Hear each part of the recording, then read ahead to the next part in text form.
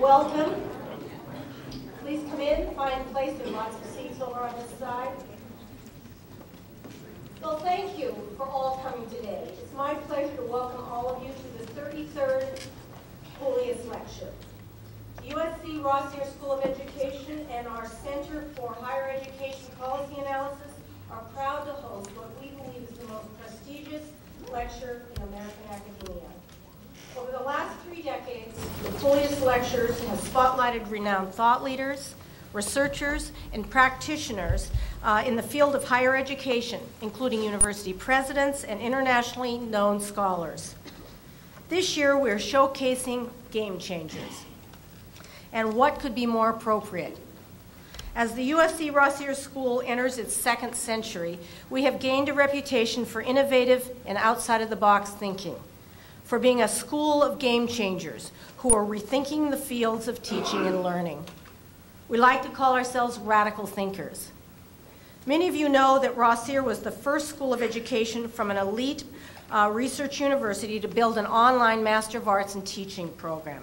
And now that program has, in less than 2 years, 1,200 students and 300 graduates. And it is a multiple award winner for its robust platform and its multimedia, its use of multimedia. It is also fitting that our guests this afternoon are also experts in technology, innovation, and changing the game.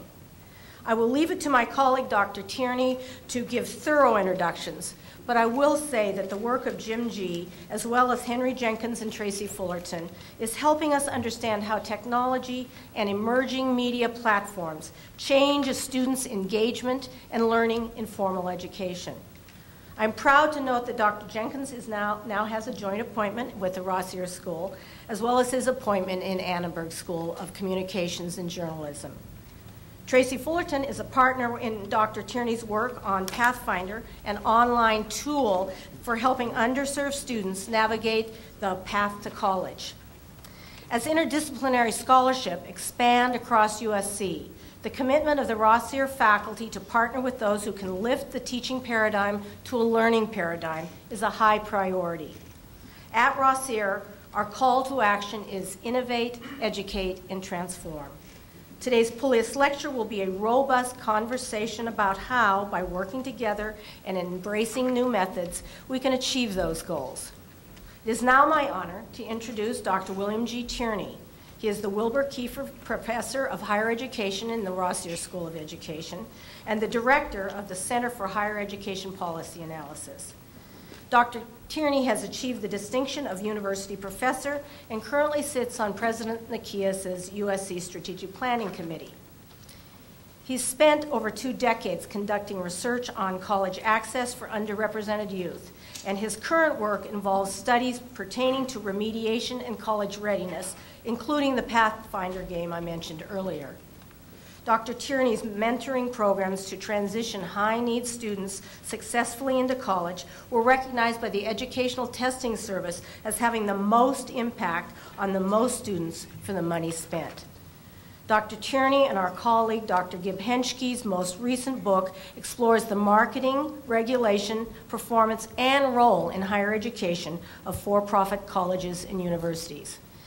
I'm always honored to introduce my esteemed colleague and friend, Dr. William G. Tierney.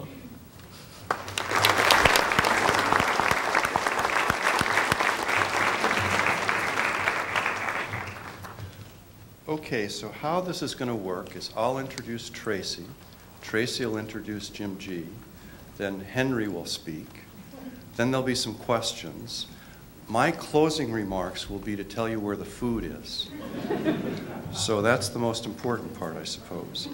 But let me take a minute to speak about how we got here today. One of the key concerns of the center is trying to figure out how to help low-income youth get into college. President Obama and several other foundations continually point out that the United States is falling behind. By many estimates, in California, if we don't increase college going in the next decade, we will be out of the race. We need 1 million more students than we have configured to attend post-secondary education over the next decade, and we have no plans to do that. Now, I spend a lot of time in poor schools, and there are a lot of students who go to college, who could go to college, but they lack college counselors. And I would like to see that change, but it's not going to. College counselors are going the way of the past. So what do we do? 3 years ago, I spoke to President Nikias, then Provost Nikias, about this idea that I had. I thought if we created a game that was cool and kids used it, it might be a way to increase college going. President Nikias agreed and gave me some money to get it going with one stipulation. Max knows me and knows I know nothing about technology. He said this had to be interdisciplinary, and I had to work with some people who know something about technology and games. Now, based on research that I've done, I also have a summer writing program for students who are going to college. Mark Marino in SC's writing program has taught in that program, and I asked Mark, who do I talk to? He said that was easy. The Game Innovation Lab was the best in the country, he said, and Tracy Fullerton is the person to speak with. He warned me that she was busy.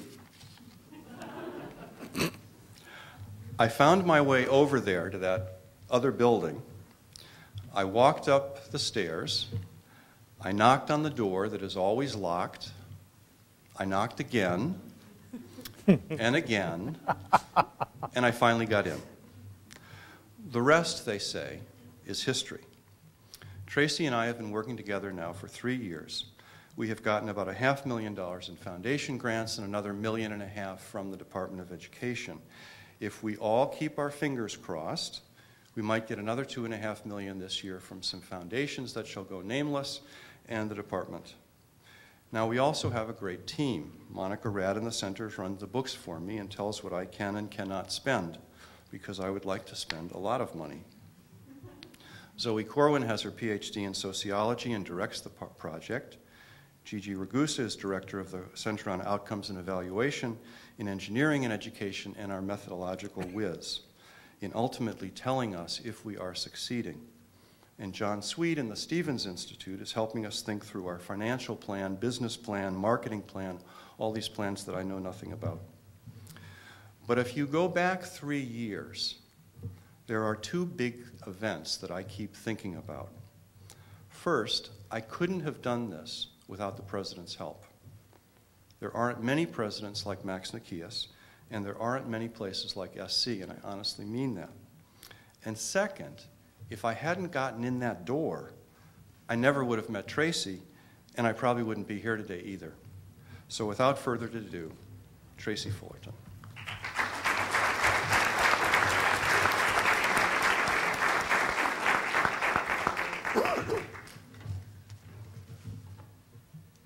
We'll get you a swipe card, Bill, so you can get in anytime.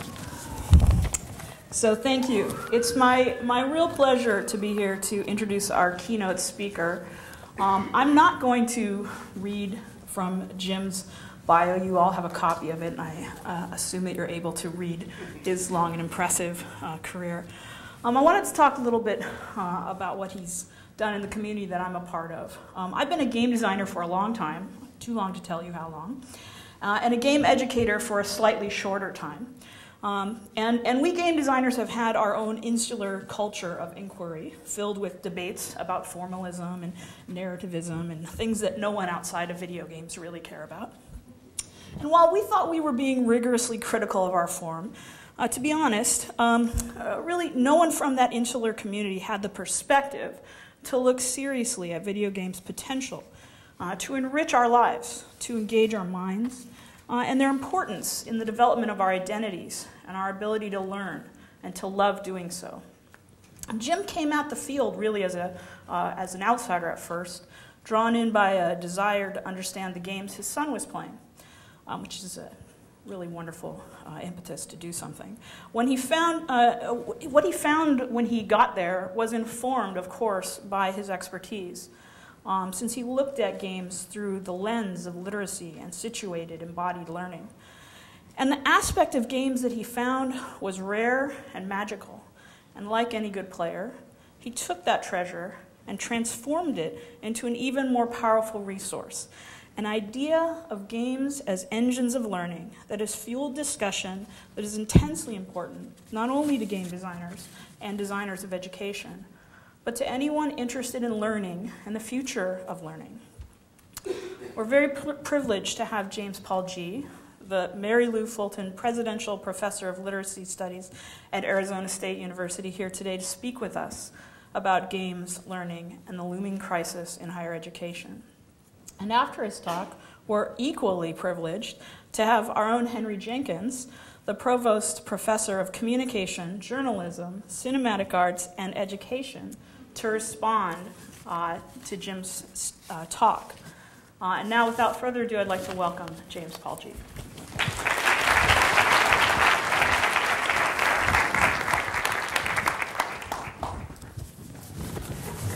Okay, thank you very much for that, Tracy. That was really nice. I do prefer usually to walk around while I talk, but I could get my retirement paid for by falling off here and suing you. So I can't do that. I actually am glad to have been invited here because I've gotten very interested in the crisis of colleges. I got interested in this way. I went to a summit that was held in an incubator for all sorts of people who want to sell things to colleges or want to see colleges as a market.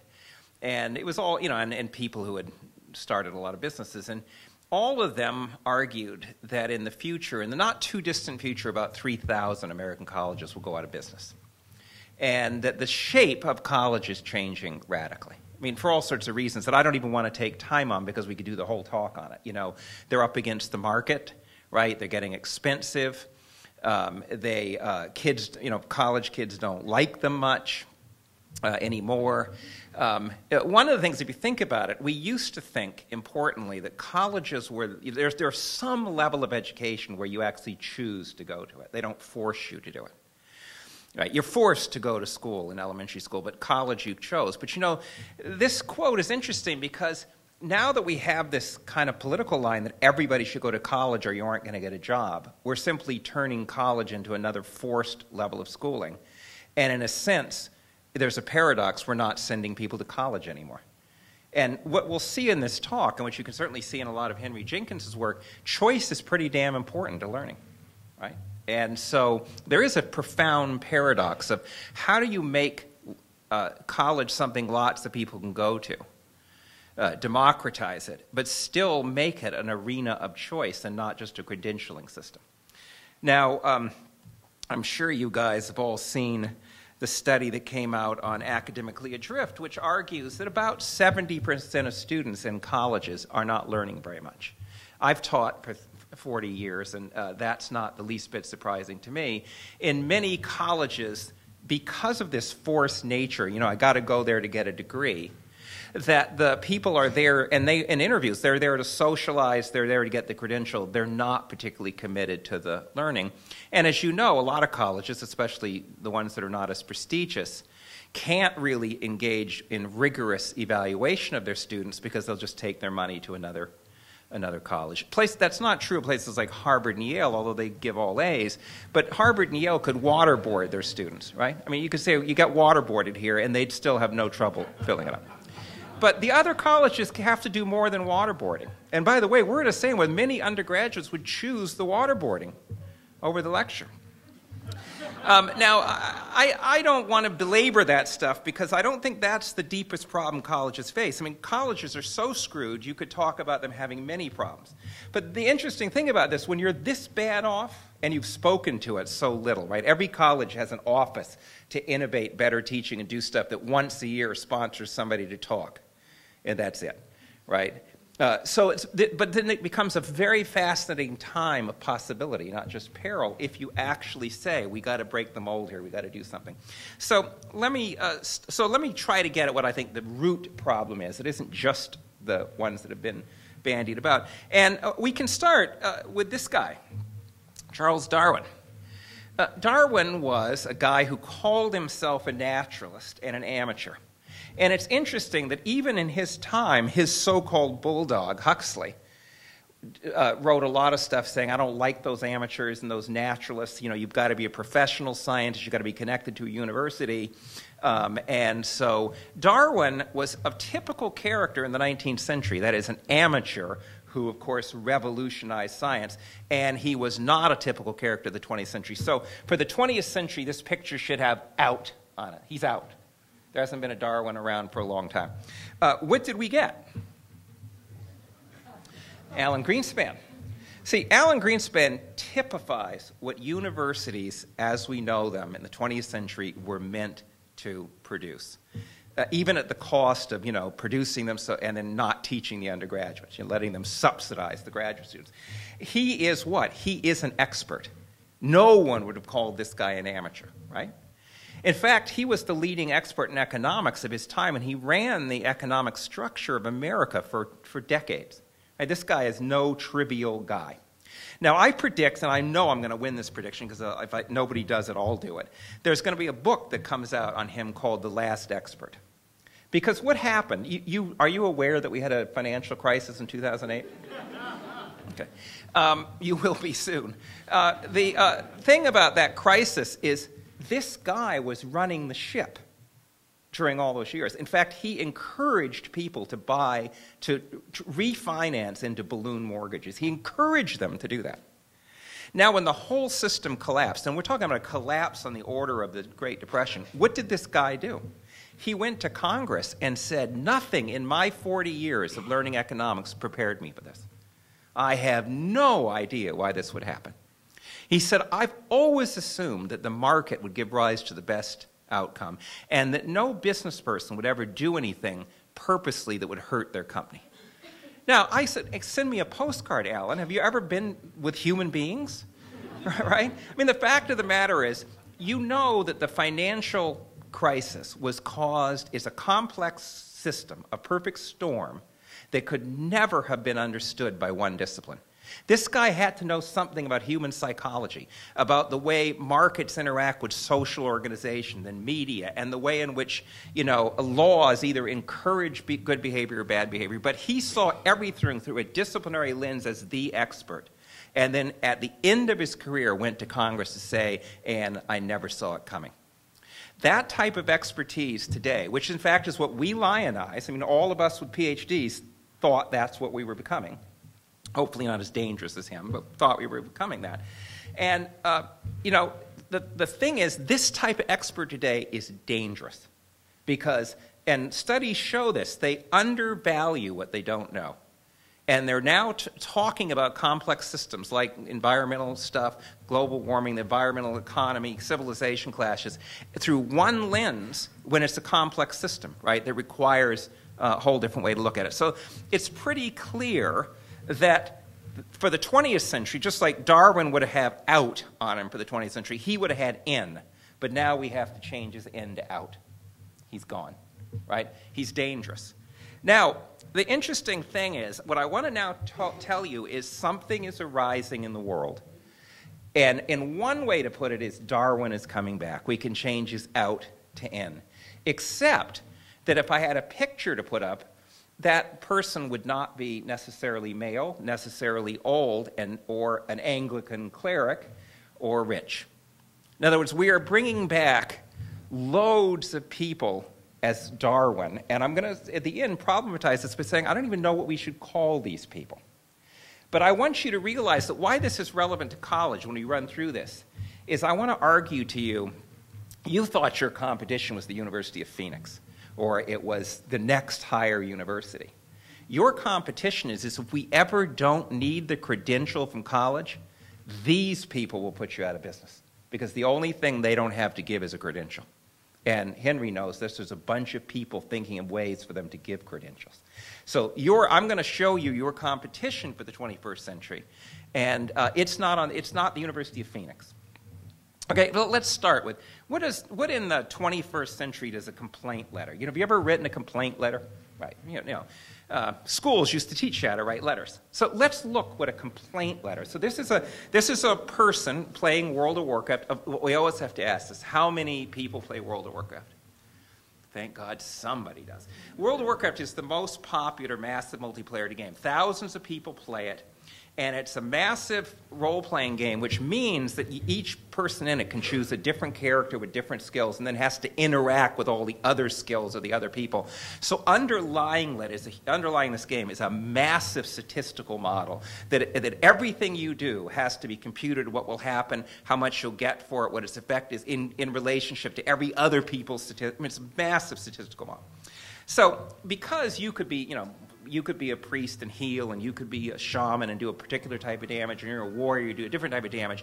They want to be sure that while each person can be a different skill, there's enough balance so whatever character you choose, you can still be successful. So what they do, they really work hard to be sure no one type of character gets an advantage over another, with the people that did that in the real world, right? They nerf. So they nerf character. They sometimes weaken a character. So at one time, this guy, he was playing a shaman, and they nerfed his shaman, so he thinks they weakened it, and he's pissed. So he's writing a complaint letter.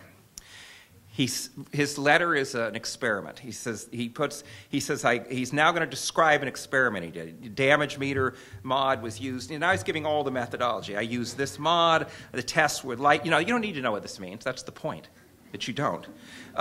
Quartz was used in all tests along with the macro stop, cast, and cast lightning bolt. Then there's a footnote. Then he's talking about the meter parsing that he did to get the results. Then he's talking about the servers he used. Then he's talking about which specs his character had, so it's going to be controlled. Then here's the first test. Here's the second test. Here's the third test. Then he says, at present, this is one of the worst DPS, that's damage per second, nerfs in the World of Warcraft history, standing at 180.44 DPS loss, or a 16.39% damage loss. So he's complaining. With the current build, an elemental shaman brings nothing to the table. Please don't leave us like this, Blizzard. He's writing the company a complaint letter, and he knows more about the statistics that underlies it. He's actually challenging them that they're not the expert, he's the expert. And he's using what we see as a scientific experiment. Right? He's doing what scientists are supposed to do. And you should be saying, oh my God, this guy is doing what a scientist do. Shouldn't he be doing it in college? Or shouldn't he be doing it on something important? He's doing it about nerfing a shaman. Okay? And by the way, Blizzard writes the guy back and says, well, you know better than we do. You're right. Got that statistic wrong. They do it all the time. In fact, one guy embarrassed Blizzard so badly in a meeting, just a fan got up and knew so much more about the statistical underpinnings. This is a game, by the way, that makes billions. How many times have you seen billionaires who say some everyday guy is right? One guy embarrassed him so badly, they made him a character in the game. Right? So, wow. I mean, I want you to first think, wait, this guy is doing the sort of thing we would associate with college, we would associate with professions, we associate with science, but he's doing it as a complaint letter, right? Now, to go further, to show you, because I'm identified with this early book on games and some other book on games, people have said that I'm advocating we should teach through games. I'm advocating no such thing.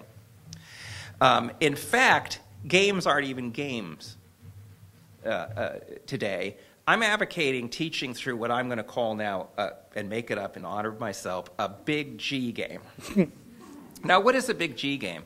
Well, when games first started, people said they were all social. They want to socially isolate children. They'd sit there and just by themselves in a dark room, and that's how I play. But everybody else plays socially, right? And what designers have realized is the game you made, the piece of software, is actually only a setup to get people to start to talk and engage with each other to take it further. That is to create what I'm going to call later a passionate affinity space. Right now we can just call it a learning community. Right? Now, let me give you an example. How many people have played Portal? How many people have seen all the Portal 2 signs around town? Did you wonder what it was? Portal is this wonderful game in which, by the way, if you haven't played it, do play it. You have to kind of get a tacit understanding of the physics of the world you're in, because you can make one portal. Obama's calling me. He said he'd call. He's never true. You go in one portal, you come out the other, and they obey certain laws of physics, like the law of conservation of momentum. So what you're really doing in this game is playing with the physics of the world to solve problems. And this is just pure entertainment, right? So what people would say as a learning game, right? You know, say, well, this isn't a learning game because, you know, well, sure, you know, you're catching on to what it means, the conservation of momentum, as you feel your own surrogate body go through the, you don't learn any physics. You can't say any physics. I mean, this is a toy. Well, it's not a toy once people catch on to it, because then they do stuff like this. They write wikis with all the physics in it. They get together in a community of people to figure out all the physics. Then they mod the game for a different physics. You see, the point is, the big G game is that game, Portal, plus all of the incitement to social interaction, participation, and production you've given rise to when you've turned people on to go do it. See, so once the guy's doing this stuff, you say, well, I guess he did learn some physics. He didn't learn it from the game. The game was preparation for future learning, to go into a community, to get turned on to physics, to produce physics, again, not to make a bomb, something useful, but to simply meditate on Portal. Right? Now, the thing here is what's important. When you're going to teach game-like learning, it means you build a game, or what educators used to call a curriculum, and you build a learning community of a certain sort, which I'll talk about later around it, right? And you have to be a designer of community as much as you're a designer of curriculum. Tracy has to worry about what her players do with each other, not just what they do with the game. Right? If she wants her game to go on, you know, there are games that have been dead for years. Their community has kept them alive, reskinned them. They're still going. Now, this is embarrassing, because this is advertisement for the product, for Portal. It's an advertisement for a capitalist company, a big company, to sell their product. And they say this game is designed to change the way players approach, manipulate, and surmise the possibilities in a given environment. What it's saying is, we're going to give you a tool. You've never seen this tool, the Portal tool. And it will make you look at the environment. You'll see affordances and possibilities in the environment entirely differently. You'll surmise new possibilities for accomplishing problem solving and action in the world by us just giving you this tool. Wouldn't this be, I mean, could you imagine a state that had this as their educational vision? We will give kids tools that will let them surmise new possibilities to solve problems in the world. To me, that would be my mission statement in the world now, since we don't solve any problems, right? They're saying, hey, I got this commercial toy. A lot of fun to see new possibilities in the world around physics. It seems to me, I mean, it kind of embarrasses me that an educator didn't write that. But I can't even imagine an educator writing it. See, that's the point of getting a tool. By the way, what's the difference between a physicist and a linguist? Is they have different tools, and therefore they can act in the world in different ways, and they see the world in different ways. The real power is not just those tools. It's seeing both of them. It's juxtaposing them. All right, well, so now I'm going to show you a social studies assignment that occurred in no school. This again is completely out of school, and by the way, they would never call it this, because then they wouldn't have done it. Here's the best-selling game in history. Anybody played this game? The Symms? See, you all think from the press that Grand Theft Auto's the, you think violent games are. They're not. This thing has outsold Grand Theft Auto many times over, and this is a community simulator. You make up a family. You live their lives, you build the houses, you do everything like that. You can kill people, but it's hard. I asked a kid once, because I kept saying, here's a nonviolent game, and a kid in the audience said, that's not true. You can kill people in The Sims. I said, yeah, how? He said, here's what I did. I built a swimming pool. I didn't put any stairs out of it, and I coaxed one of my Sims into it. So it's a violent game. Now, one of the things, just as I told you, because people play games, if they get a passion for it, they begin to organize learning, and often it goes well beyond the game. So one thing people do in The Sims is you can use 3D engines to design houses, clothes, environments, and many people do the designing and don't even play the game anymore. Then you give the designs to everybody around the world who put it in the actual game, and you become a free employee for Will Wright, right? You're making stuff free, giving it away free. They put it in Will Wright's game. He doesn't have to make it. He takes the money home, and you take the satisfaction home. It's win-win. Capitalist win-win. All right, but one other thing that... This is one thing the Sims players like to do, and these are, by the way, this is from a community that has 12-year-old girls and 70-year-old women in it. And this is a British 30-year-old player who has given a challenge to the other players to say, I want you to live a life in The Symms that mimics nickel and dime. Anybody read Nickel and Dime? You read more than you play games, I can see that. It's about how hard it is to be poor. And so the goal of this is, did I not? The goal is you have to get your kids all the way through life, out of the house without being hurt or taken away. You have to survive, and you get a bonus if they go to college. You'd like that, right? And the thing about this is not at all easy to do in The Symms because it's a commercial product, and it isn't fun being poor. The game is made to be able to allow you to live fun lives. Right? You've all read McGonagall's book, Reality is Broken. She says, you play games because reality sucks so much. Here, this person's saying, let's take the fun game and make it about poverty. So to do this, she had to, so it doesn't, like, for example, you can get a genie lamp that gives you any wish you want. That's disallowed if you're going to be poor. So she has to state pages of rules that will make the simulation work to really bring out what it's like to lead the life of a poor single parent.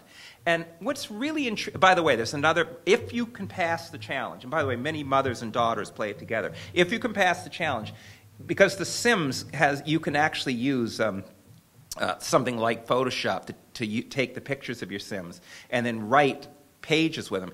You have to also, when you finish, write a graphic novel that tells what happened to your poor family, how it interacted with the rules she made, and how it was resisted by the simulation that Wright made. Okay? So here's an example of one of her rules. No cheats except move objects to remove bugged items. In particular, no catching, mother load, max motives, or anything that aids survival. No special objects that will make your Sim's life easier. Right? Notice she's got to have a lot of technical skills. She's got to know what technical aspects of the programming have to be overcome. Then she has to give some rules about how people interact. The rule that is most cruel that she gives is no quitting without saving. See, us gamers, is a little secret. When we lose, we just quit and don't save it, so we don't have to pay the price. She's saying, poor people don't get to do that. They don't get to quit without saving. It's always saved. So you can't do that. So she states a whole mess of rules in this. And then the people play the challenge. They write the graphic novels. And she gets email like this. I was a single parent, or I am a single parent. This captured the experience totally. One woman says, I'm going to save it so when my kid grows up, I can show him this because it'll tell him what it was like. Now, this is not a realistic simulation of poverty. It is, as she says, it is a simulation meant to capture the feel of poverty with a tool. So she has to have technical skills, emotional skills, social skills, aesthetic skills, narrative skills, and she has to constantly serve as the master of play as she answers all their questions about what's legal and what's not. And then in the end, people play this. It's very hard. They love it. Now, ask, if your high school teacher gave that as a social studies assignment, would that be a good assignment? I think it would be. You have to have a lot of you have to learn the technical skills underlying the game. You have to be able to mod the game. You have to mod social intelligence. You have to do role play. You have to think about poverty. You have to think about what factors interact to make it hard. And then you have to write a graphic novel about it. Seems to me a good assignment. People are doing it for fun, right? Probably if you asked them to do it in school, they wouldn't do it, right? They're doing it for fun. Now, the other thing I like about this is notice that it doesn't. We have all this mania about STEM. We're losing to the Chinese. We're losing to the Koreans in math and science. We got to put a lot of money in math. Notice, by the way, in this type of enterprise, you don't separate high technical skills, which she's got, from aesthetic skills and civic thinking. They're married. And they are in most popular culture now. The divides that science is here and aesthetics is there and ethics is there, that's a baby boomer deal, right? Now, let me tell you one more example, a couple more examples. We academics theorize, right? And it's supposed to be high status to theorize. But now in these communities, which I'm going to call passionate affinity groups later, people theorize all the time, and again, they're not professionals, and they're not doing it for what we see as a deep thing. So one thing that, since World of Warcraft is so complicated statistically, that it has a whole community of players who do what they call theory crafting. They completely figure out the statistics. Then they show how you could improve them.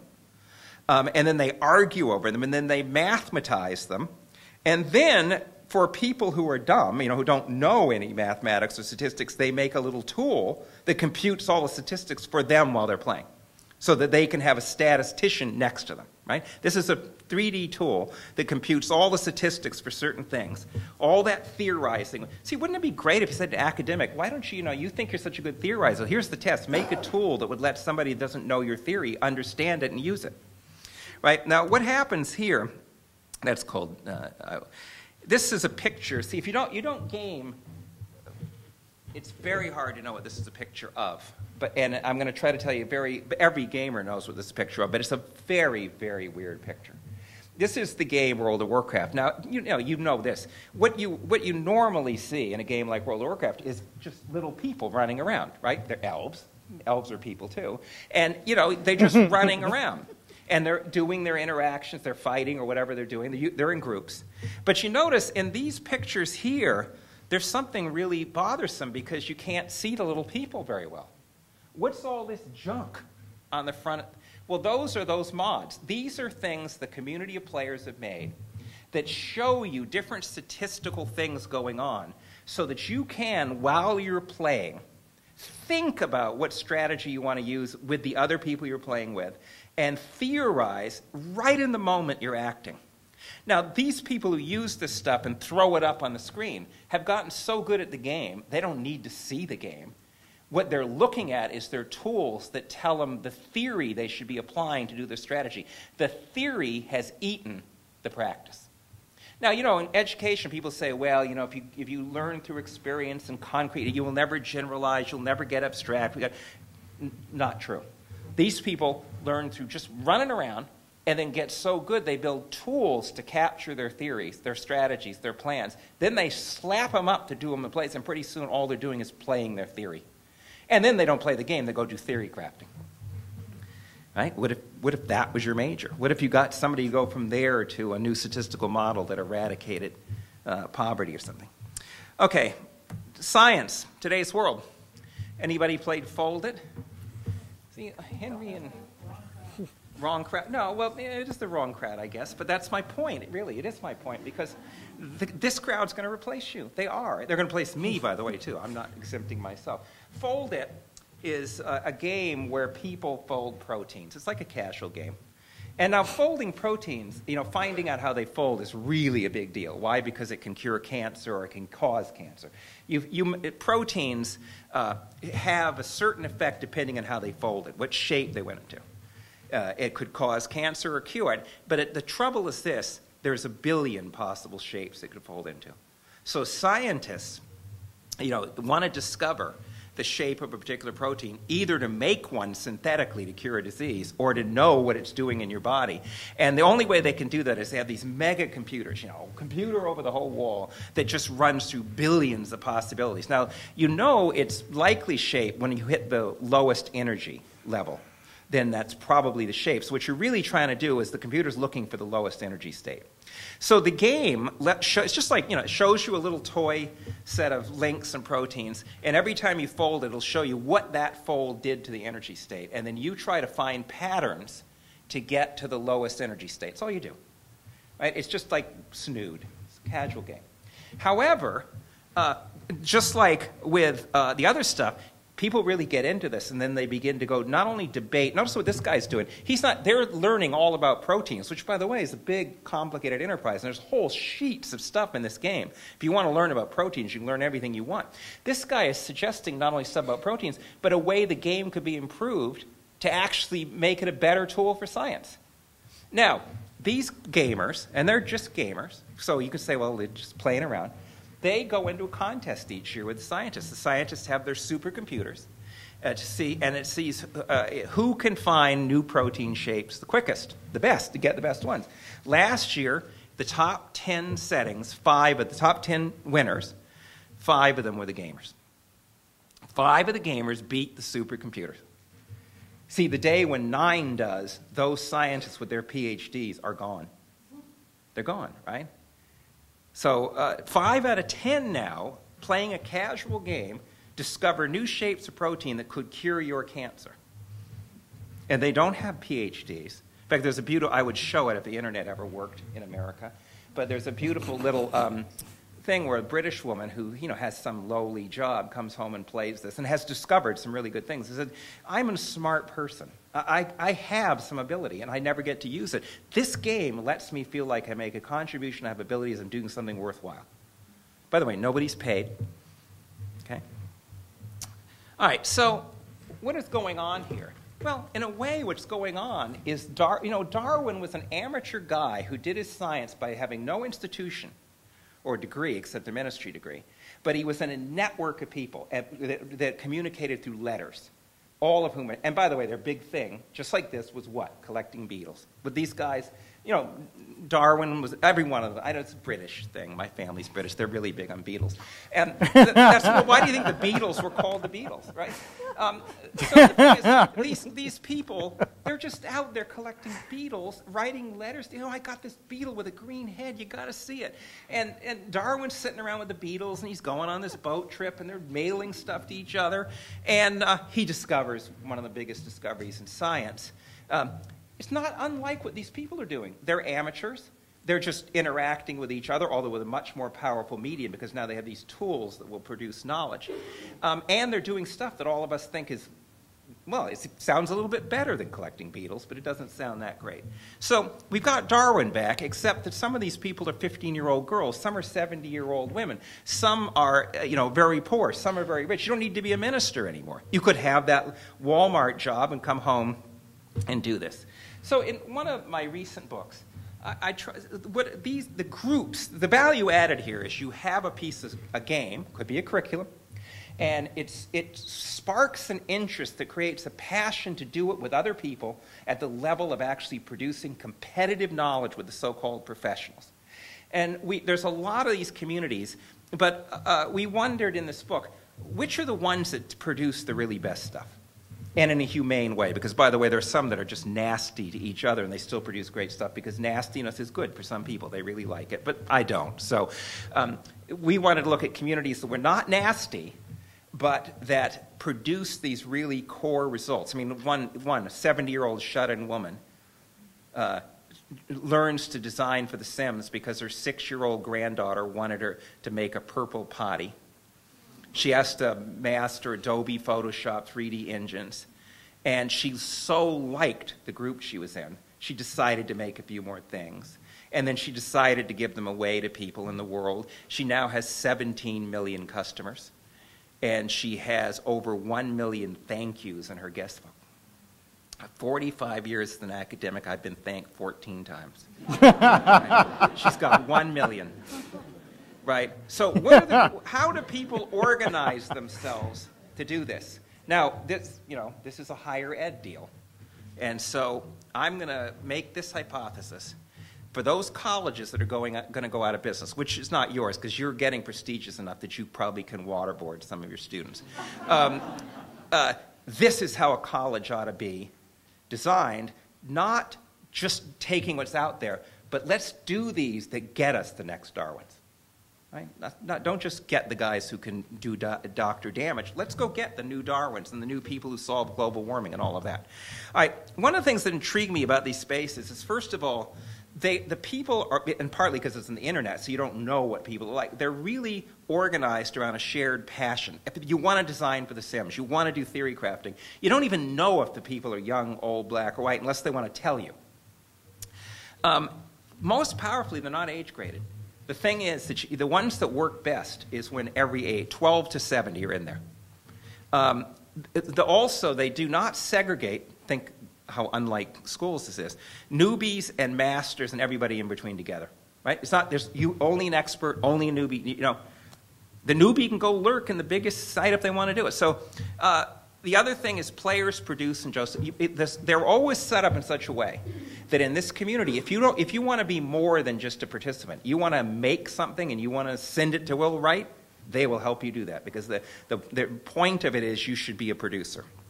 They encourage specialist knowledge in general. You're expected to get something that you're really good at and be an absolute specialist in it. But you're also expected to understand all the other people's specialties and what they do. So if you make houses and the other person designs environments, geography, you're supposed to be able to work with that person because you got to put your house on something, right? And so you have to share. You have to have deep skill, but also the ability to integrate your knowledge with shared knowledge. They encourage you to know a lot. But what's interesting is on the site, the 70-year-old woman who's a big, big star now, she's considered a rock star in design. Somebody wrote her and said, "Are you an expert?" And she said, "No." That site, naming the Symms community, she said, the expertise is in the community. I'm an expert because I know how to go in that community and learn something new if I have to. See, and one of the nasty sites said, that woman's not really an expert. Experts have it all in their head. She doesn't. She had to go back in there and ask somebody. She's saying, you really missed what an expert is. Right? You're an Alan Greenspan is what she's saying. Right? The expertise isn't in the individual alone. It's in the other people and in your ability to collaborate with them. It encourages also dispersed knowledge. That is, it links to every other possible site so that it's not, this is very important because if you don't link your passionate community to others, it becomes an isolated community where everybody agrees with each other. But if you link in all possibilities, then outside knowledge is flowing in all the time. It honors tacit knowledge, not just explicit knowledge. By the way, school doesn't honor tacit knowledge at all. There are always many different routes to participation. You do not have to participate in the same way. By the way, one interesting thing is these sites, there's a lot of research on them now, they operate by what's called the Pareto principle. That is 80-20. 80% of the people do 20% of the stuff and 20 do 80%. Right? That means everybody's contribution gets in there and counts, but some people are contributing a lot. Unlike schools where you get the bell curve, right? The curve of this learning is the Pareto principle. Means, by the way, you want more than one of these so that everybody can be in the 20% in the one that they choose to. There are lots of different routes to status. This is crucial. And leadership is porous. Some days you lead, some days Henry leads, some days somebody else leads, right? Because you've got your specialty. And that's it. That's the features that they have.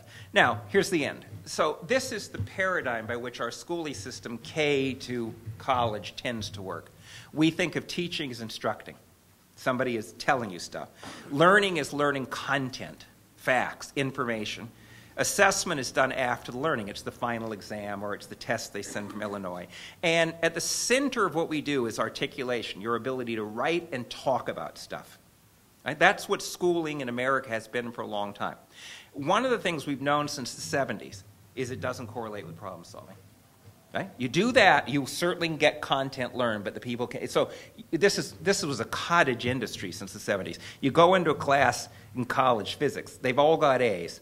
You give them a problem like how many forces are impacting in a coin when you throw it in the top, when it's in a trajectory, and when you've thrown it in the air, and you know that they could deduce the answer from Newton's laws of motion, and they can all write down Newton's laws of motion, and yet 75% of them get it wrong. They cannot apply their content or their theories to the world to solve problems. Now, can the World of Warcraft people apply their theories to solve problems? They're sitting right on top of the problem. All right, this model is teaching is not instructing, it's designing the game and the passionate community, the passionate affinity space, designing experiences for people to have. Learning is about problem solving that recruits facts and information so it's learned, but to solve a problem so you get both. Assessment is not done after the learning, it's done in the learning. You don't get to go to the next level, or you don't get somebody to say your house in the Symms was good until you honored the standards of the community. Once you have 17 million customers and you're the model designer in the site, nobody says, let's give Tabby Lou a test, right? The assessment and learning are together. And articulation, interesting enough, that ability to talk and write about what you do is not done necessarily in the classroom or the curriculum. It's done in that passionate space where people are discussing the experience that they've had and where they are modding them and taking them to the future. Now, if people can do this to make Dr. Damage for World of Warcraft and produce statistical knowledge, if we could get rid of the Carnegie unit, get rid of our individual classes and department labels that Aristotle could have invented, then we can welcome the new amateur. I don't even like that word, the new Darwins, because that's what it's going to be. We're not going to need credentials to be smart. One of two things going to happen. If you do this in college, you will solve that problem I talked about earlier, that college is supposed to be choice, but if it's just about credentials, that you didn't choose it. If you go from people's interest to a passion, then they've chosen it, right? It becomes a realm of choice. If you don't do that, people will create these for every possible thing, and they will invent a badge system, give credentials, and all those colleges that can't get away with just waterboarding students will go out of business. Thank you.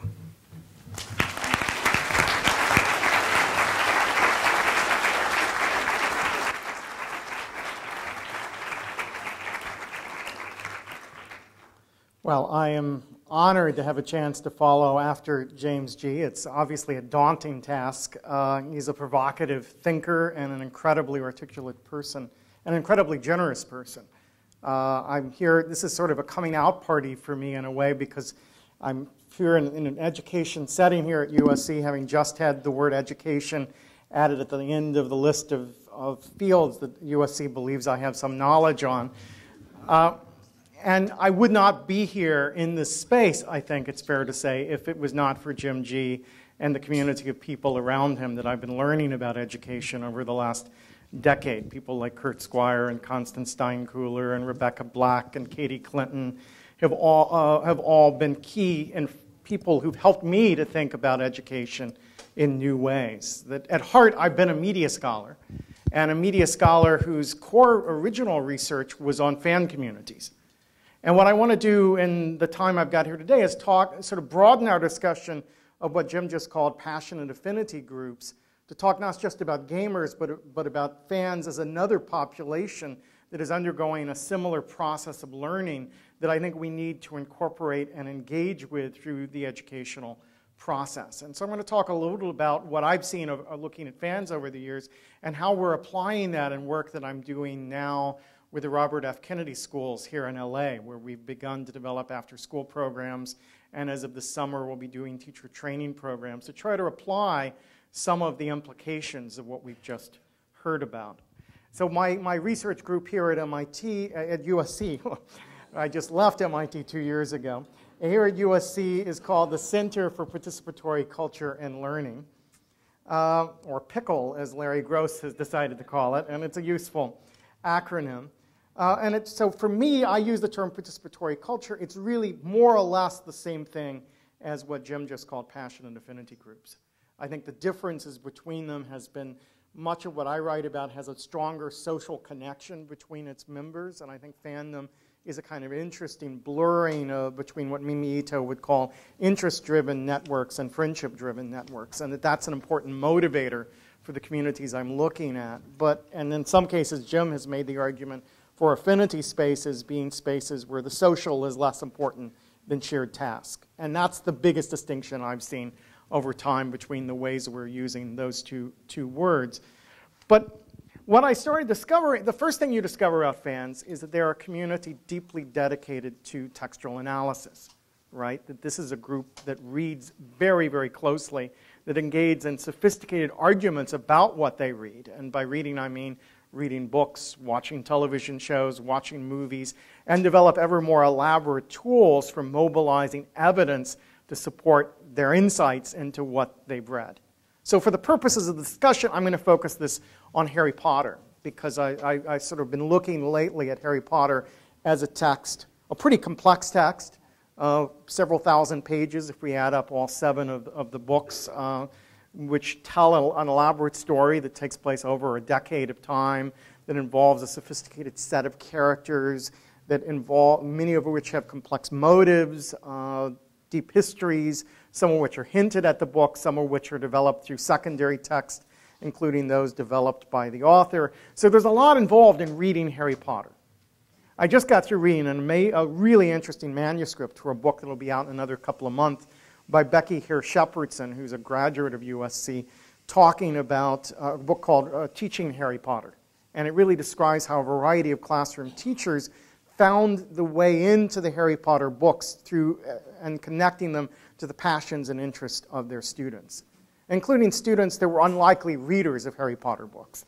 So when one of the teachers she profiles teaches in an African-American classroom, another in a predominantly Spanish classroom, both of whom initially thought that Harry Potter was a book for white kids, and discovered that there were the ways in there about cultural difference and themes there about entering into a new cultural environment, being an immigrant of such into a world whose rules you don't fully understand, but which is placing expectations on you, but also looking down on you for being a mixed blood, is one of the terms that crops up often in the Harry Potter books.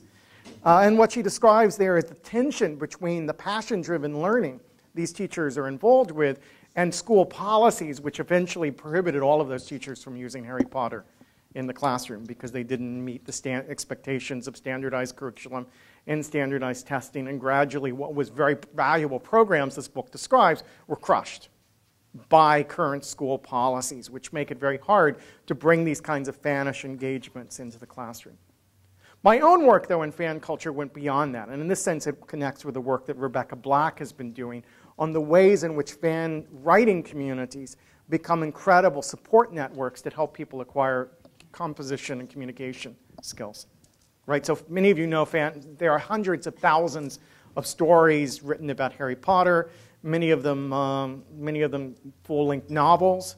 One of my grad students back at MIT was someone who started writing novels at 13 and 14, was editing and giving advice to other people by about 15 or 16, helped to create the major pub around which Harry Potter fan fiction was published, working mostly with adults, but developing a self-confidence and a skill set that served her well and made her one of the best grad students I've ever worked with. But what Rebecca Block tells us is this space has become particularly important for ESL learners, that is, for students who may have a lot of knowledge of a different culture, say fans of Japanese anime who come from Asia, who have a lot of knowledge to contribute to the community, may not have great English language skills, but there's a zone of tolerance that because they have something they can contribute to the work of the community, people will put up with bad English and will give them advice and help them get better, and they're able to mobilize their expertise rather quickly to shape the stories that are emerging from this community. And so what you get is a space where these 14, 15-year-olds writing full-length novels are getting feedback from hundreds of people on what they wrote. And you compare, and I talk to them about their experiences at school and their frustrations if a teacher would write very good at the top of the story they wrote compared to the hundreds of letters of response and critique that they got from the fan community. And it was no wonder that they were smuggling stories they were writing into their textbooks in the classroom and trying to write during class because this was where they were learning and this was what was driving them. But my more recent work is looking at the same community as a space for civic engagement. And I've just finished a piece about a group called the Harry Potter Alliance, which is an activist group created by a 20-something that has now got 100,000 young people around the world involved in human rights activism in the name of Harry Potter. And they have just raised 5 cargo planes worth of supplies to send to Haiti. They've sent 500,000 books to the developing world. They registered more than 100,000 people to vote and through various get out the vote moves and so forth. They have done incredible things collectively and individually in the name of Harry Potter. So why in the name of Harry Potter? Well, first you need to know about J.K. Rowling. J.K. Rowling was a member of Amnesty International before she became a writer. She went through a period of unemployment, and then she came out of it the other side, and everyone says an unemployed woman wrote Harry Potter, but she'd been an activist at Amnesty International. When she spoke at Harvard's graduation ceremony about 4 years ago, she spelled out the connection she saw between a political vision coming out of Amnesty International and the representations of a society in time of terrorism, a society grappled with fear, whose government was manipulating the fear, whose press was concentrated in covering up what was going on, whose school system became increasingly repressive and tried to shut down the voices and activities of their students as a way of controlling and constraining resistance to the politics of terror, and which talks about people being sent out to Alcatraz on false accusations, that talks about the challenges of werewolves being closeted in this society and people being made ashamed of their racial backgrounds and so forth. There's a lot in those books. What Andrew Slack, the 20-something who created the Harry Potter Alliance, says is, well, also in those books is the theory of youth empowerment, right? That at the core of them for him is Dumbledore's army, this group of young people who got together on the side, out in using the school facilities in an unauthorized way, and formed an activist group, went out and confronted the evil that adults weren't ready to deal with, and changed the world. And he says that's the story he wants young people to take from these novels, is to take what they're passionate about and mobilize it toward social change, toward a kind of civic engagement. And he does it through mobilizing the metaphors, but he also does it through using the playful structures of fandom. So that one of the things he does, one of the things that's really important for the world of Harry Potter is the houses. So those of you who read the book know Gryffindor, Slytherin, Ravenclaw, and Hufflepuff. So every Harry Potter fan virtually gets sorted through one or another mechanism into a house. So I'm a loyal Ravenclaw. I'm very proud of my Ravenclaw identity. I even have a Ravenclaw banner hanging in my office over in the Annenberg building because this is an important part of who I am.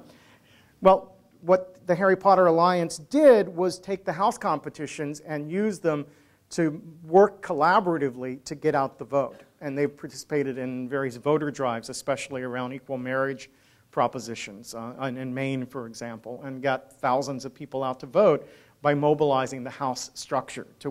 And house structures have leaders, and they stir people on. The house structure has shared values, and they tap those values in order to push people beyond their comfort zone into taking action in the real world. Now, I think this is different from the model of gamification, and Jim and I were corresponding a little over the weekend about what people are calling gamification. And gamification is where you sort of set arbitrary point values on actions in the real world in order to motivate social change. And part of what we've learned after a decade or so of looking at games for learning is learning takes place when the learning grows organically out of the activities the game enables, out of the fantasies that drive the game, out of the things you want to do in the game. But if you simply take a body of knowledge and put a game grid on top of it, it doesn't really motivate the deep thinking that Jim G. just was describing for us. And the danger of what people are calling gamification is they give arbitrary point values to arbitrary activities in ways that have a game-like structure to motivate behavior in the real world, but they don't come deeply out of the passions, the interests, the fantasies that are driving them. Whereas the house competitions in the Harry Potter world are first motivated by the social identity of players, that they are empowered as wizards to understand this content world in a particularly strong way and to have strong bonds with each other. And the mapping of the content world onto real-world issues is at the core of mobilizing their expertise of fans and allowing them to feel an emotional connection. Part of what the Harry Potter Alliance does for its members is to define clear roles and goals for participation. It does what activist groups rarely do. It teaches you what it means to be an activist, why you want to be an activist. It teaches you what you're fighting for and what you're fighting against in very clear terms, and it sets levels of success that are achievable. But within the house structure, as Jim just described, there are different ways to succeed and different forms of leadership that emerge. And the Harry Potter Alliance has done a really good job of tapping into that in order to mobilize young people to become activists. Now, there's a lot of literature about young people in civic engagement, and it tells us a number of things. It tells us young people are more likely to become activists if their parents are activists or have strong political lives, that young people are more likely to become activists if they have a teacher in high school, and particularly a social science teacher who helps them think about social issues in a more empowered way, that they are more likely to become activists if they go to schools which take their voice into consideration in the core decisions within that school. And they're more likely to become an activist if they belong to social service organizations or social activities after school that support and scaffold them giving back something to their community. What they show, though, is that young people are more likely, young people's political identity gets shaped by early high school, right? That those people who are not activists by early high school are relatively unlikely to move into the political sphere. Whereas what we're seeing with the Harry Potter Alliance is young people are becoming more politically engaged in high school and early college who had never thought of themselves as political before. And we've interviewed now 40 people who've been involved with the Harry Potter Alliance, and we're tracing their trajectories and trying to understand why the organization does that, how it's supporting it. But what comes out of that research is showing us is it's precisely that sense of moving people who are culturally engaged into being civically engaged by tapping their passions and mobilizing them in ways that make it possible for them to act in meaningful ways in the real world. And this is a very powerful learning community. In fact, we're writing up now for the Spencer Foundation, trying to see what we learn from this that tells us about civic education in the United States. And I think there's some really interesting insights that will come out of that work. So this is not a big G game, but it is, I would say, a big P play. And maybe big P is less felicitous than big G, but big P play, I think, plays the right word. P is the right thing to emphasize here, because if I think about play, I think, first of all, about the permission we grant ourselves to play, the magic circle which enables us to change our perceptions of the world around us. I think about the process of play, which Eric Zimmerman likes to talk about golf as a game where obviously the most utilitarian way to play golf is to take the ball, walk up to the hole, and put the ball in the hole. Right? This idea of hitting it with a stick from great distance over traps and so forth, not a very good way to succeed at achieving your goal, but the process is where the pleasure is, and the social engagement around that process is where meaningful activity takes place. P, the big P in play is also about passion, right, which motivates this activity. It's about productivity, the highly generative nature of these kinds of activities. The generativity is not the goal, but it's the byproduct of participating in it in really powerful ways. It's about productivity. Oh, that's what I said. About participation. That is, it's not as much fun to watch someone playing a game as it is to participate. And so around that is what we in learning sciences talk about legitimate peripheral participation. There's a period of time where, yeah, I want to watch. I want to understand what play is going on. And at a certain point, I just want to roll up my sleeves and get in the mud and play Quidditch with everyone else. Right? That process takes over at a certain point.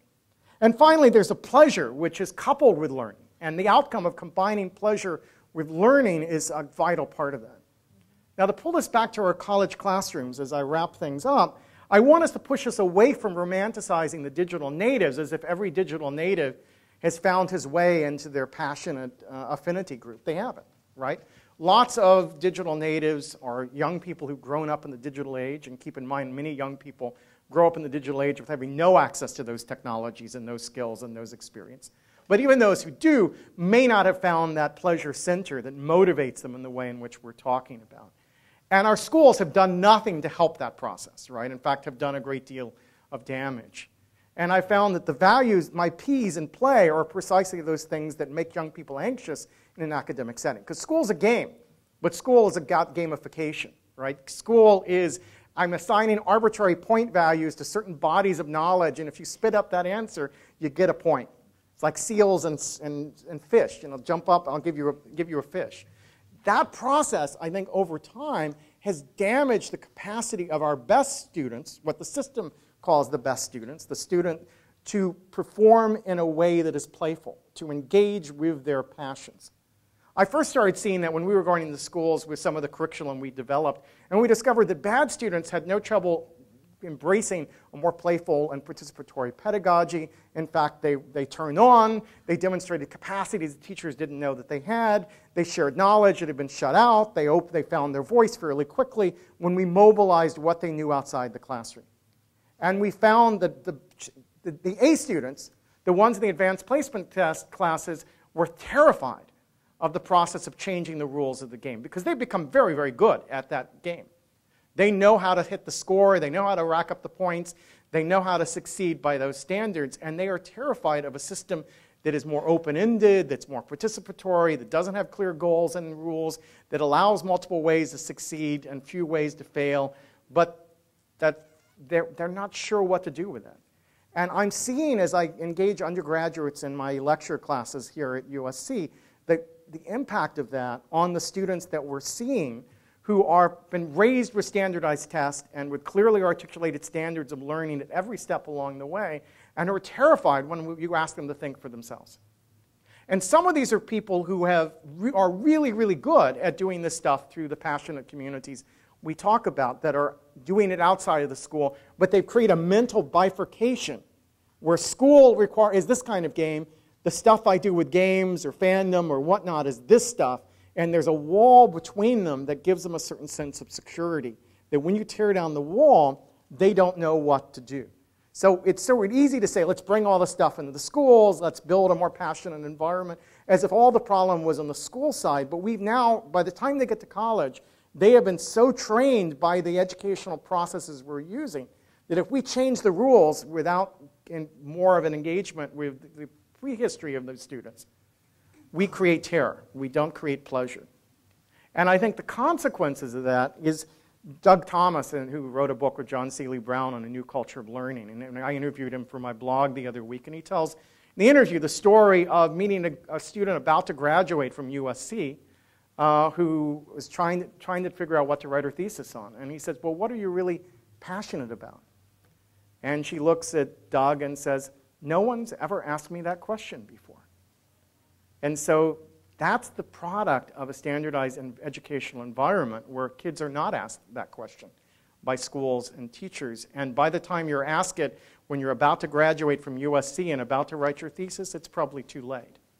So this is, I think, the real implication of what Jim was just talking about for those of us in the room, whether we're working with high school students or whether we're working with college students, is we've got to bring that stuff in, but we also have to figure out how to deal with the terror and uncertainty. And one of the things games has done very, very well is create those roles, rules, goals, structures that make this activity meaningful, but also give it a shape and allow students to succeed. And that, I think, is what we've got to figure out how to do with our curricular designs. So I'll end there.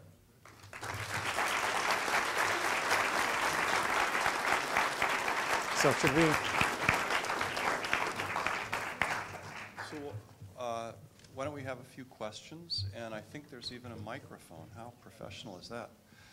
So raise your hand, and the microphone will find you. Person over here.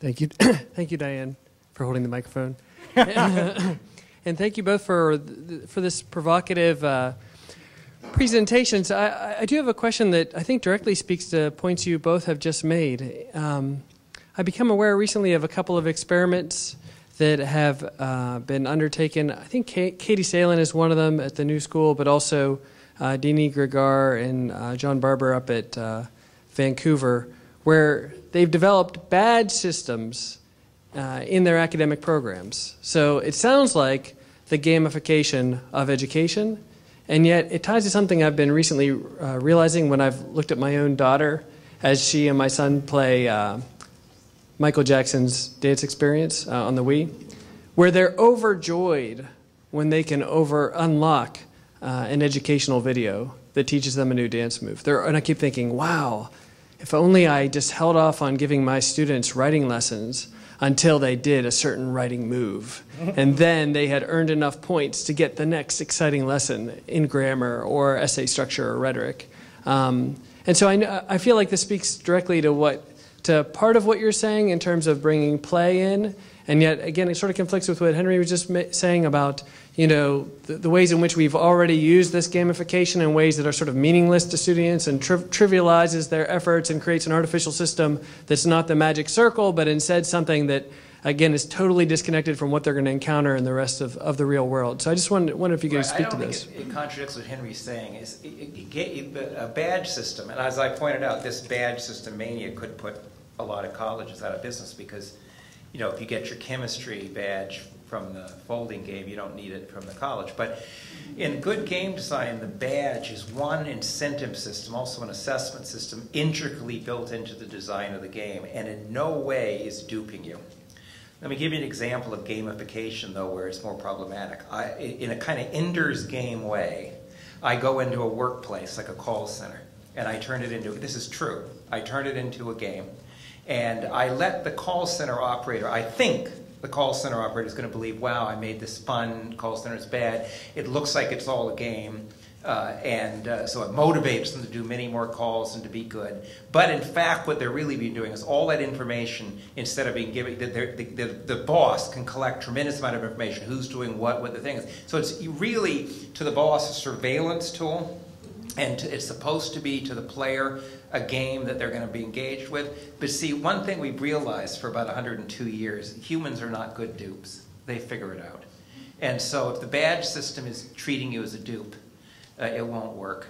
And if it's integral to the design of the thing and is far from duping you, it is in fact part of what makes you, because you know your badges are usually compared to other gamers and it's ranking you, and it's part of the system, the social system, where how people know they stand in the community, and nobody is manipulating them, then it's good. And that's true of all technologies, right? They can be used for good or bad stuff. So you can't say gamification or anything else is good or bad. It depends what you do with it. It's just that today there are some people, I think, who are doing it either for surveillance or to evade some of the truths we need to tell about reality. So yeah, my wife is a reigning mayor of Grinders up the street from USC because she plays Foursquare.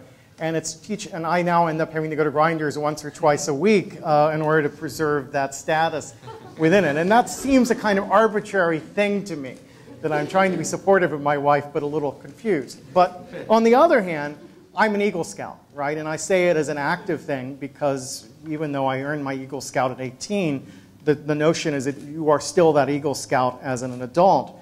And an Eagle Scout that Eagle badge signifies a range of skills and experiences I completed, some of which are required, some of which are voluntary, out of which I learned how to teach and learned a lot about learning and a lot about the world.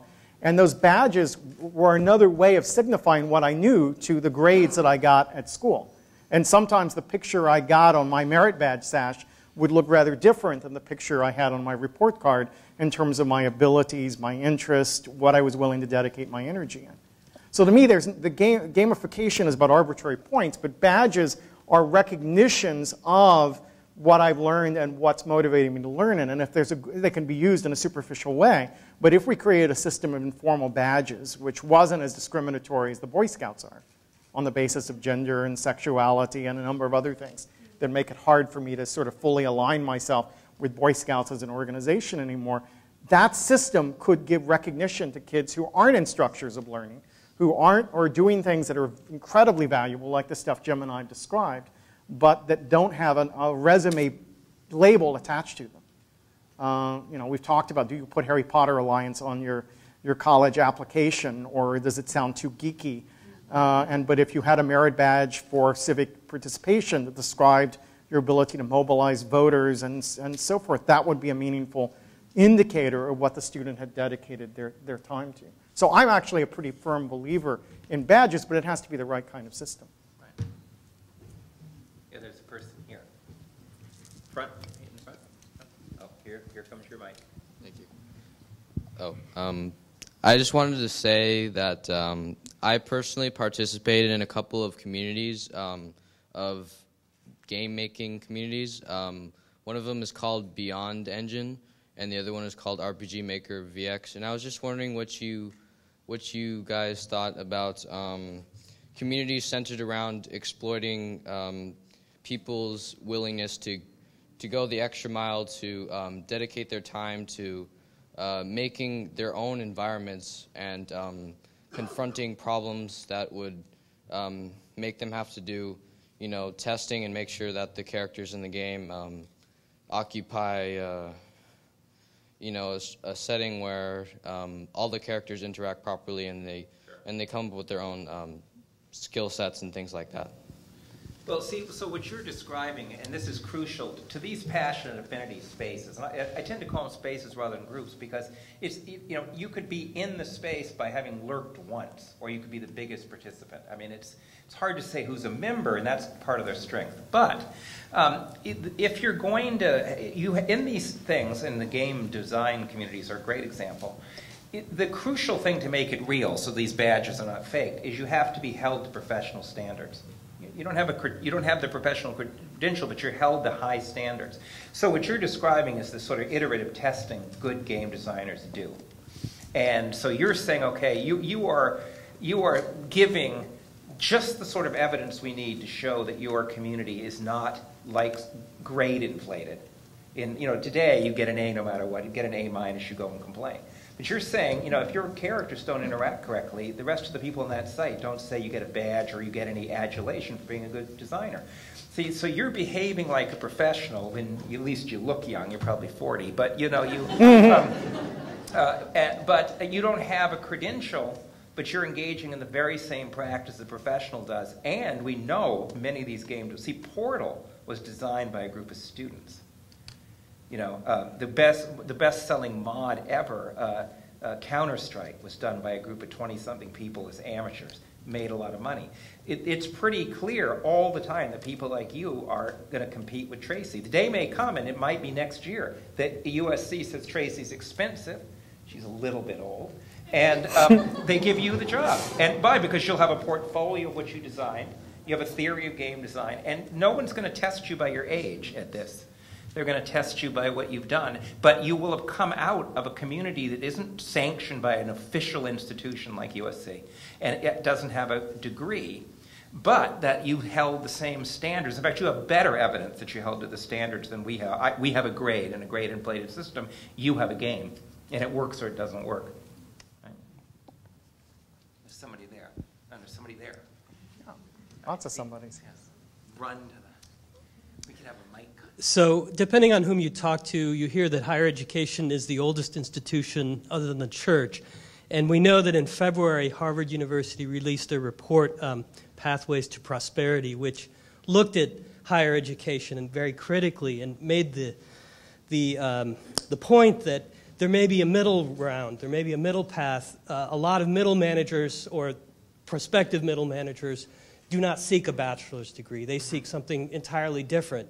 And higher education, in Harvard's view, is missing the point, missing the opportunity that's out there. So I'm wondering how much of that point is actually, this structural problem of higher education, perhaps not catering to these people that you all discussed initially, those that cannot access higher education. How much of it is that failure versus, say, the curriculum and the lack of a sort of gaming? But see, remember, the failure, when you look at that book that says 70% of the kids aren't learning stuff, that isn't just the kids who had trouble getting into college. That's many kids who had an easy time getting into college. College is failing with the good students and the bad ones. 30% are doing fine, and they're referred to in some of the reviews of the study as the monks. They actually read, they go into their room and they do fine. But the rest of them are not doing that. And so this is not a problem of just the people who can't have a hard time getting into college. It's now kind of just as high school in America, even the kids with good grades in high school don't like it. The baby boom didn't do very well in school, but they liked it. They were kind of naive. But now kids who do well in school by high school don't like it. So it's not a problem just of the access. But it's also a problem of a direct contradiction. You know that the majority of kids across the country major in things that are job-related, like business engineering. They're getting to be 20% of all the majors are in business. Okay? So college is trying simultaneously to be a voc ed school and this medieval liberal arts thing where people study stuff not because the beetle collector. The guy like Darwin went out and said, beetles are great, I have a passion, we're going to study them. Because what we thought at sometimes, you let enough people go out after beetles and you get some major discoveries. You don't want them. So we've got the voc ed thing and we've got the beetle thing. And a lot of people don't want to do the beetle thing because you told them this was a good credential. You said the reason you should come is it'll make you richer. What I'm saying is I don't want to do the voc ed thing. You can go do it. How do we reimagine that medieval liberal arts? What I'm saying, let's just bring Darwin. We've already brought Darwin back. You already have the competitors. Let's just do better what they're doing and for the kids who want to do it. And so that we don't have this contradiction. But we have two contradictory systems now in the same university.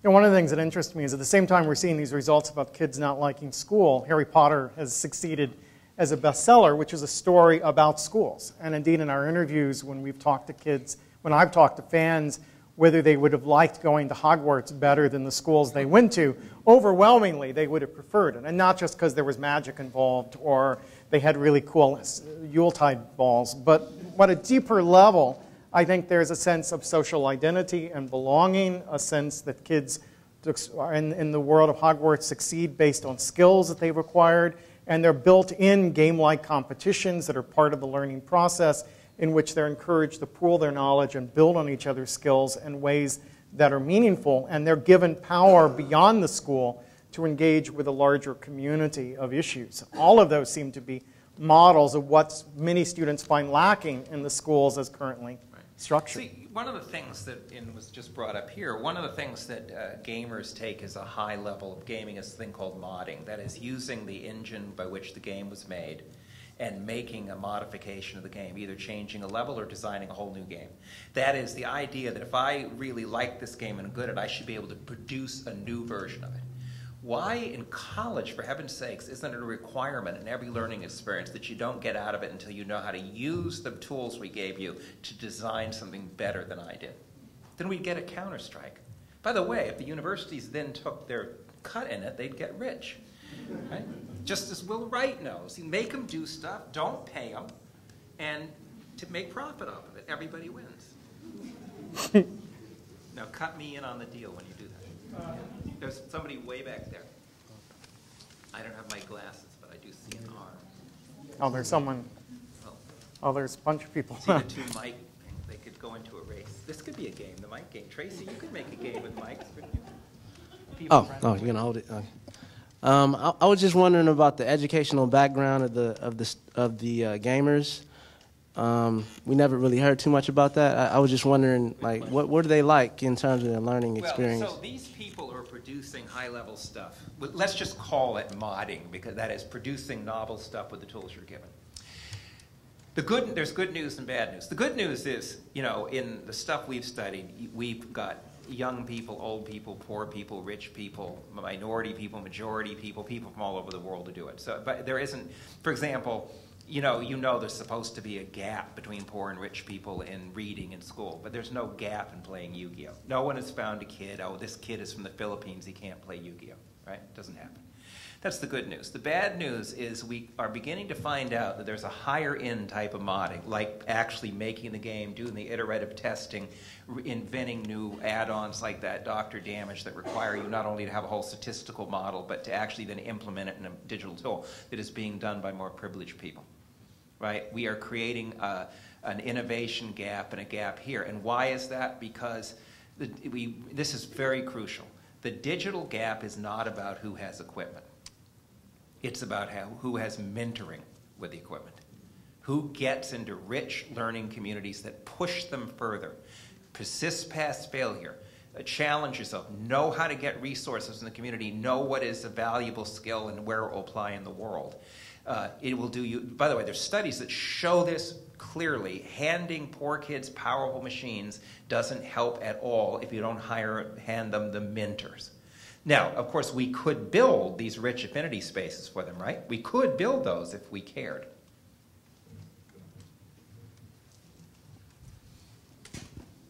Now they're coming. One more. All right, so we're gonna raffle off this last. No, we won't. First of all, thank you for your presentations, and I have an interesting question about teacher education. I need to learn from you. I think we all could benefit from learning how, if we understand that students now understand the duping in the game, and when duping finally levels out, how can I get my teachers, my credentialed teachers, and also my candidates to kind of get a sense of what it is they would need to do to kind of see that duping and provide in their pedagogy a way around it, especially during this cusp when things are changing? Right. I mean, that's a $64,000 question because the accountability system we have now virtually means you couldn't possibly have success with deep learning, right? Because any accountability system based on a test that's given to everybody, not a sample, will be cheated, right? Because you know what it is, you'll teach to it. So such accountability systems can't work. Furthermore, they have the other problem. They're like accountability system for a surgeon that says, let's not worry about the degree he got, that's fine. Let's just see how many people he kills. If he kills a lot of people, we'll get rid of him, right? It's like, let's let the teachers get certified, and if they harm, 100 kids, let's get rid of them. Wouldn't it have been better to have done that at the certification thing and then have accountability for curriculum? That is, make good games. So the accountability system is profoundly kind of screwed up. So then the question becomes, for teacher education, how can not only understand the way in which curriculum works, so they see, I want teachers to be seen as designers and resources of people's collaborative learning. I want to see them building passionate affinity spaces just the way a game designer builds a game. Because I want to re-professionalize them that way. People always say, well, how are they going to get that? They don't know that. I mean, if you're really that good at technology, you go into Microsoft. You don't go. Only way to do this would be to have passionate affinity spaces for teachers that held them to the same standards that kid is holding himself in game design. Why not? Why in the hell are they sitting in a bunch of classes when we could put them into a space where they become passionate experts with advanced teachers, not age-graded, no, newbies in there, and some of them actually implement and build stuff not in Symms but in a school, right? It doesn't matter. The people will say, well, teachers can't teach what they don't know. Guess what? When you first start wanting to build a house for the Symms, you don't know anything. The 70-year-old woman didn't know a thing. After a couple of years in the thing, she had 17 million customers. It doesn't matter what you know. It matters what community of learners you're in. Yeah, I would, to pick up on the teacher training, just a point for a minute. Yeah, we've got the opposite of accountability now. I don't know if you read the LA Times this Sunday, the story about the two teachers, one of whom had ranked among the lowest at a particular school on their success rate, the other the highest. The one who got higher and identified by the LA Times a year ago has been teaching other teachers how to teach, and guess which of them got a pink slip recently, right? Not the worst teacher in the school, the best teacher in the school is now wondering if he's going to be working next year as we're dealing with budget crunches. But the teacher training part, the work we're doing with RFK, we're trying to develop a teacher training program where kids are at the center of it. I mean, one of the things that we've discovered is that most of the practices of participatory culture are absolutely banned in school because they use platforms like YouTube, Wikipedia, right, social networking sites that our school by policy block. But every teacher who's any good knows which student in their classroom knows the workaround, and when they need to pull that stuff into their teaching, they work around the system. Well, maybe this question of duping, we draw on our students to provide the workaround and give teachers advice on how to make the system work better for the current generation of students. So that's what we're doing. We're asking the students at RFK to help identify what their teachers need to know to prepare the next generation of students, and they're helping us plan the professional development program we're offering to teachers this summer. You know, if teachers were in a professional affinity space as good as these, you couldn't fire them, right? Because their production and identity wouldn't be tied to that particular job. So I think Jim said he's only been thanked 14 times. Here's the 15th. So if we could massively give Jim and to Henry.